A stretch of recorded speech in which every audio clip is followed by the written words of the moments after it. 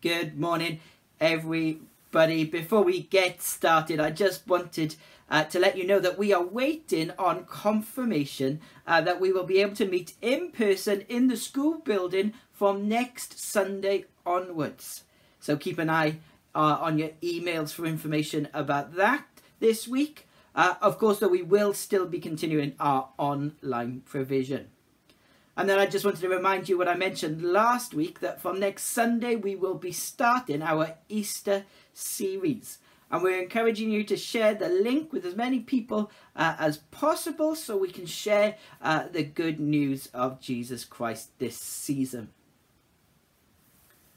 Well, we have come to the end of this series in Genesis, looking back for the future. We've worked our way through the very first section of the Bible in Genesis 1 to 11 in this series. And we're not done with Genesis. In the future, we'll come back and do series on Abraham and Jacob and Joseph, but we will finish this series today. And if you've been with us for a while at bechurch, you will know at the end of a series, we like to take some time to reflect on what God has been saying to us individually and as a church. Time to reflect on his word before we move on to the next theme. Well, this obviously is a bit harder to do in our current circumstances. But one thing you could do this week to reflect by yourself is make some space and read Genesis 1 to 11 in one shot. I did this week and I found it really helpful to see it as a whole. And what I wanted to do today was just share some final thoughts from doing that. And we started this series and gave it the title, Looking Back for the Future, because I honestly believe the answers to the questions we have about our world today can be found in Genesis. And that makes sense, doesn't it? I was trying to help one of my boys with some comprehension work this week. And I didn't really do a good job at all in assisting him because I hadn't read the start of the book. I didn't know how Rita felt at the foot of the volcano because I have no idea who Rita is and what she's doing at a volcano. And it makes sense, isn't it? We go back to the start to see how that shapes the future. And in doing that this week, I wanted to say just 3 final things that Genesis 1 to 11 shows us. So firstly, Genesis 1 to 11 shows us God. And it's been great, hasn't it, that we've been able to reflect on the character of God in this series. Right at the start, our very first week, we were reflecting that God is eternal. And through the rest of the creation accounts, we thought of his power, his authority, his creativeness, his generosity. In his dealings with people later on, we saw that he is both holy and just, but also faithful and loving. What I've particularly seen in these chapters, and that which will affect the way we see the whole of Scripture, is that God is a life-giving God. He is a life-giving God. And this separates him from any other ideology or false deity. Life is not accidental. We are not some playthings of the gods. Life isn't to be feared like in some ancient myths where the gods feared the growth of humanity as a challenge to their power. No, we serve the one true God who delights in giving life. We saw it in Genesis 1:1. With just his word, he made life out of nothing. In chapter 1:11, he calls into being plants. He gives life, but he calls them into being with seed so that they can keep producing life. In 1:20, he called the waters to swarm with swarms of living creatures. He calls forth life both in volume and variety. And then we read the command that we'll keep reading throughout these chapters. Be fruitful and multiply. Animals, keep bringing forth life and fill the earth with it. It's the same command that he will give to people. We see it again in chapter 2 and in verse 7, God breathes life into the man and gives him the breath of life. And he says to the people there, I've given you everything you need to preserve life. I've given you everything you need to enjoy life. Because God is a life-giving God. And there again, he'll tell them to be fruitful and multiply. Let's have more life, God says. Keep bringing forth life. And in chapter 5, we see that working out. They will. We see this list of names. Life continuing, given by God. Even at the flood, where we saw great loss, even there we see God's commitment to preserve life. And when the flood subsides, Noah is commanded to let the animals off the ark. Why? Well, you've guessed it, chapter 8:17, so that they may be fruitful and multiply. And then that command given again in chapter 9:1 and verse 7. People, the very reason God needed to send the flood. People. But God hasn't given up on them. No, to them he says again, be fruitful and multiply. Fill the earth. And the covenant, God's promise in 9:16, is a promise to every living creature. Why? Because he is a life-giving God. That's what we see in these first few chapters and these first few pages of the Bible, a life-giving God. And it's important that we read this in the first few pages and in these chapters. This is how we are introduced. This is how we are shown God immediately. Now, some will try and argue and say that the God of the Old Testament is a God of anger and he doesn't become a God of love until the New Testament. Well, they haven't read the first chapters, have they? He is a life-giving God, a God who delights in giving life. And yes, there are some tough chapters in the Old Testament. We thought about some of them when we studied the book of Joshua together. But we work through them because we've read the first few chapters and we see that he is a life-giving God. And in that, we also understand the gospel too. When death enters the world because of sin, all seems lost. But the life giver gives a promise in Genesis 3:15 of a seed, of one who will crush the snake, the Saviour. And we see God's promise in preserving that line through Seth, then Enoch, Lamech, Noah, Shem, and then Abraham. And as we look forward, we'll see Isaac and Jacob, and then further on again, we'll see David, and then we'll get to Jesus. Emmanuel, God with us, the life giver in human form. So it should be no surprise to us when Jesus came and he said, I am the bread of life. Or I am the way, the truth, and the life. Or I am the resurrection and the life. The life giver has come, and he is the life. But also his promise to the people is this: I have come that you may have life.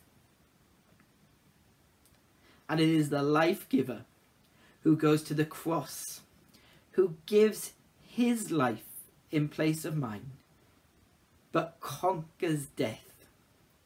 So that the wages of sin is death, but the gift of God is eternal life in Jesus Christ our Lord.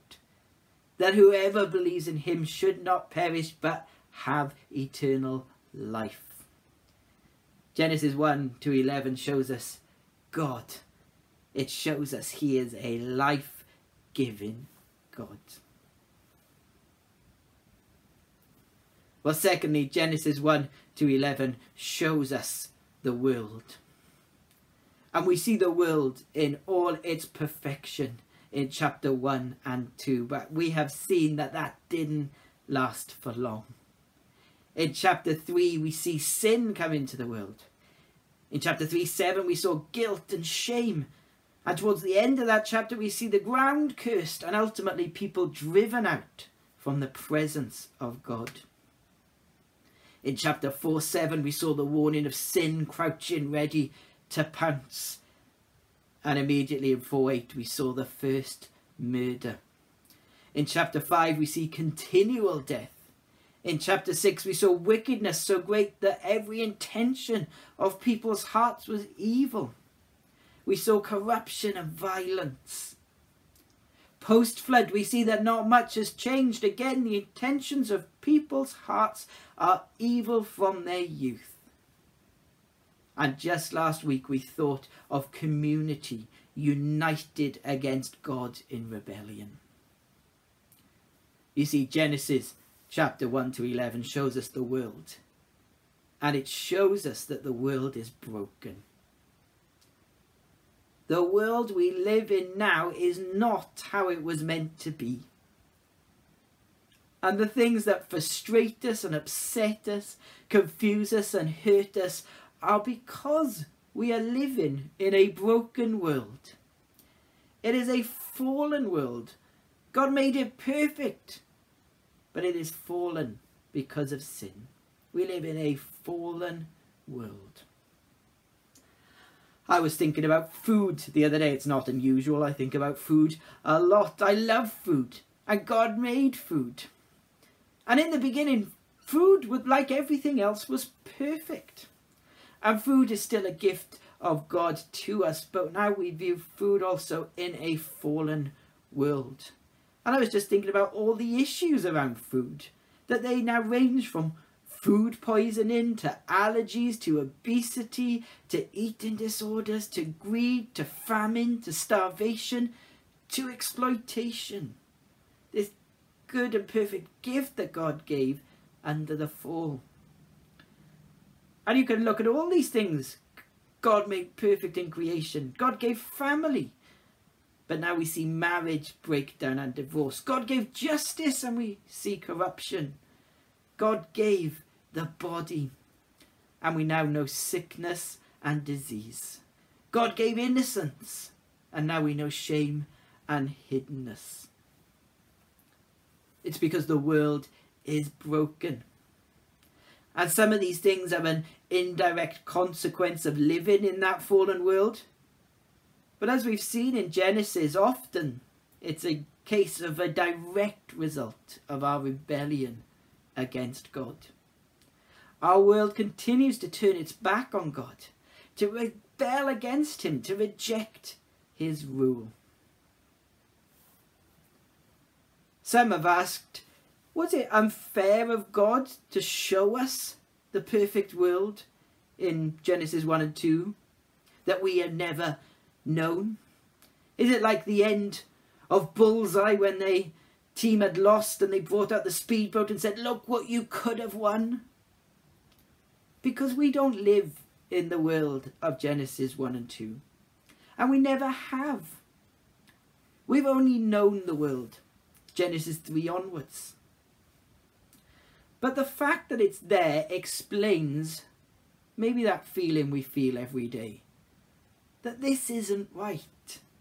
It's not supposed to be like this.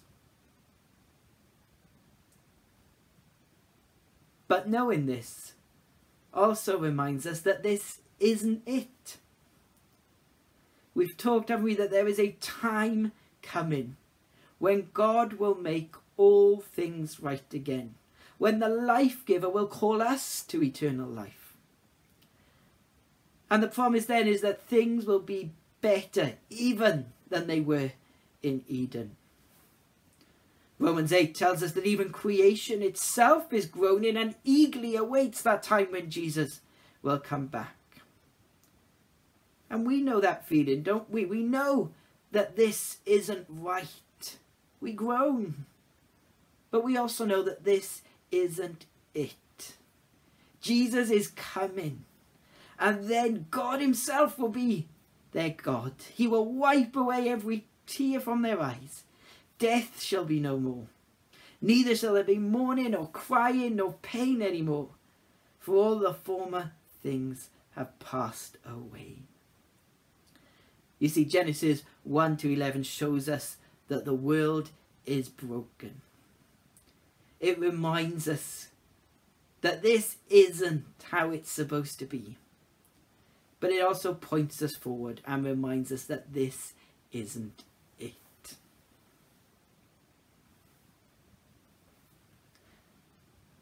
Well, thirdly, Genesis 1 to 11 shows us our role in the world. We've thought, as we've worked through these attributes of God, that they point us to worship this great God. The lives of the early fathers like Enoch and Noah have challenged us to walk with God, to diligently seek God, to seek his presence, his will and his way in our lives. But as well as these, we spent a lot of time thinking what it means to be made in the image of God. We thought how this wasn't one sole attribute, but can be seen in personality, morality and spirituality, but also gave us activity in rule and work and relationships. And all this helps us understand our role in the world. We are to be image bearers, designed so that when people look at other people, that they were supposed to say how great God is. Now we know that this is distorted by sin, but the image of God is still there. And as Christians particularly, we should be showing the image of God to all people and pointing them to this great God, to glorify him. Back in January 2020, we set some time aside to pray for God's leading in bechurch for the future. Well, we've put that on hold a little this last year for obvious reasons, but we are starting to return to that now. It will be a major theme in our members meeting in 2 weeks' time. But one of the recurring themes that God put on people's hearts there as we were praying was the desire to be involved more in the community, to do more social action type of outreach. And that's great. But since then I've been praying, God, what does that look like? And how is that grounded in your word? And I believe God has been saying, right here, right at what we've been looking at, this is what it's all about, being made in the image of God and being image bearers in our society, in our community. So what could that look like? Well, firstly, there's that action element. People suggested things like, why can't we go and do a litter pick in our community? Well, how does litter picking show the image of God? Well, we saw that being made in the image of God means that we have dominion over creation, but we are to rule like God, compassionately. So by picking up litter, we are showing those looking in what the rule of God looks like over creation. What we as people made in his image carry on this rule, and where we are committed in caring for our Father's world. Well, and secondly, then there's the care for people element.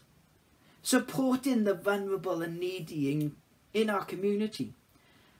How does this display the image of God? Well, it is in our understanding that all people are made in the image of God. That all people matter. And all people are valued because they are loved by God. And thirdly, we can show it in taking a stand for what is right. By standing alongside people in issues over human rights, because we know that all people are made equal in the image of God. It might also mean making unpopular stands for those who don't have a voice. You see, don't misunderstand me now. This isn't replacing word ministry. We're not losing our commitment to gospel outreach. We're still running our evangelistic services, schools ministry, holiday club. We're still committed to world mission and committed to training, as I'm still convinced that you on your front line is the best witness to your friend. had an understanding that we are to be image bearers in the world. And I think this means a call to our community, to action. With us knowing why we do it, but also being able to share why with all those we interact with. Being made in the image of God. Pointing people to Jesus Christ and glorifying him. So, Genesis 1 to 11 shows us God. He is a life-giving God. It shows us our world broken, but it points us to a future. And it shows us our role, being image bearers in our world for his glory. If we were meeting as normal in person today, we'd give time at the end of the service to reflect and for anyone if they wanted to share. Well, may I encourage you now to keep reflecting on what God has been teaching you in these chapters. The sharing bit is a bit harder at the moment, but there are ways we are getting together. Coffee time after the service, the prayer session, 6 p.m. this evening, your life groups. Why not take a few minutes in those for folk to share what God has been saying to them through this series? But let's keep praying together that God will continue to speak to us and lead us from what he's been teaching us in his word. Amen.